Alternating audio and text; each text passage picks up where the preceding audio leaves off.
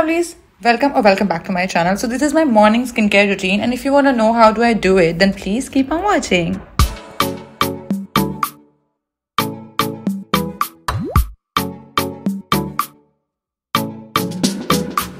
First step is face wash. I do this skincare routine after my shower. I just rinse my face with water and I use this Dermaco's creamy cleanser. Sometimes I use Cetaphil face wash.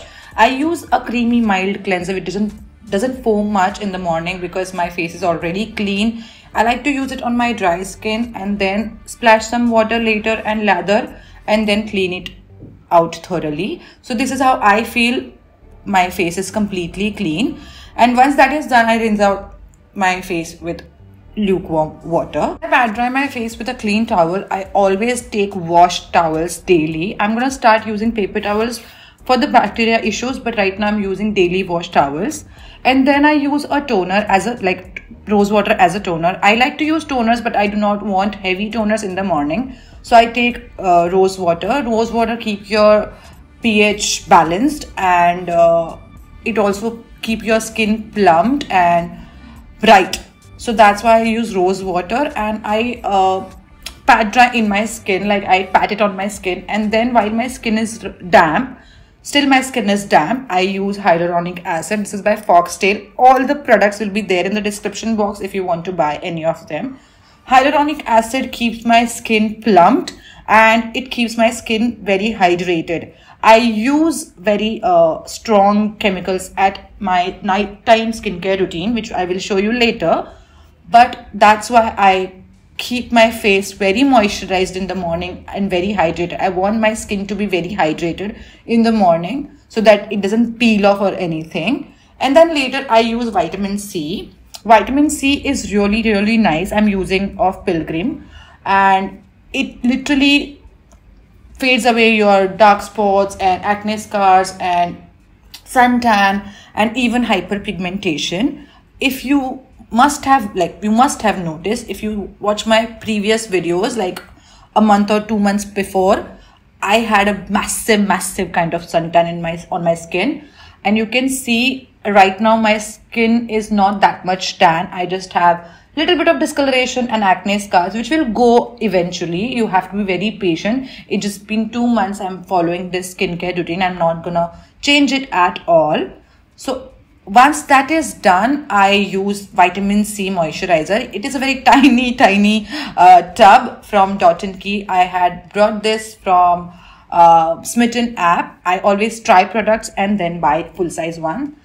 Again, vitamin C is very good for your hyperpigmentation and discoloration on your skin. So that's why I to multiply the benefits of vitamin C, I layer vitamin C moisturizer on vitamin C serum, and I apply all the products on my neck and back of my neck and also my chest, so that it is even completely. And I like to massage after moisturizer a little bit, not too much massage. I do not have that much of time. Not everybody has time, right? So after that I use sunscreen. Right now I'm using this sunscreen because I was home today, and then if I'm not home I use the Acne UV gel, which is little bit stronger than this one, and I like to apply and dot all over my face. I take a very generous amount of sunscreen because sunscreen is must even if you are indoors.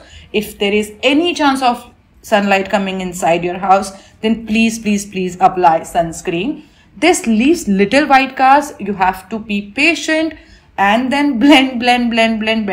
It will get away, the white cast will go away, but you have to be very patient.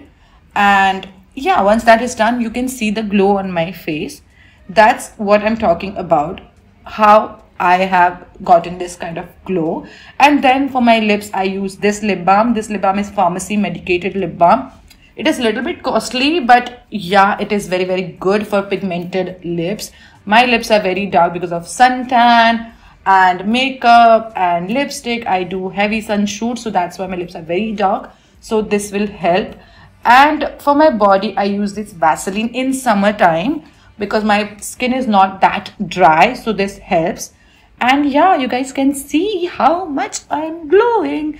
I really love this skincare routine. You get a nice glow and nice pampering for your skin.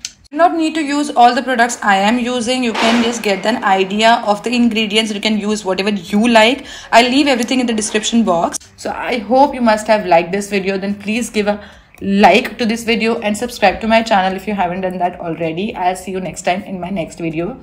Till the time, bye.